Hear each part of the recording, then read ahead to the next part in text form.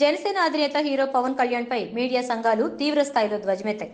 ABN TV9 పై తప్పుడు ప్రచారం చేశారంటూ బంజారా హిల్స్ పోలీస్ స్టేషన్ లో తెలంగాణ వర్కింగ్ జర్నలిస్ట్ యూనియన్ నేత రాజేష్ ఫిర్యాదు చేశారు.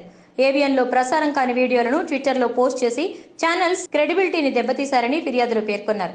ఏబిఎన్ టీవీ9 పై అసత్య ప్రచారం చేయటమే కాకుండా దుష్ప్రచారం చేసినందుకు కేసు నమోదు చేయాలని డిమాండ్ చేశారు. మీడియా ప్రతినిధుల ఫిర్యాదును స్వీకరించిన పోలీసులు పవన్ పై ఐపీసీ 469, 504, 506 సెక్షన్ కింద కేసు నమోదు చేశారు. అంతేకాకుండా పవన్ కళ్యాణ్ ఎలక్ట్రానిక్ ఎవిడెన్స్ ను ట్యాంపరింగ్ చేసినట్టు ప్రాథమిక దర్యాప్తులో పోలీసులు తేల్చారు. పవన్ కళ్యాణ్ పై కేసు నమోదు చేయడంపై మీడియా సంఘాలు హర్షం వ్యక్తం చేశారు.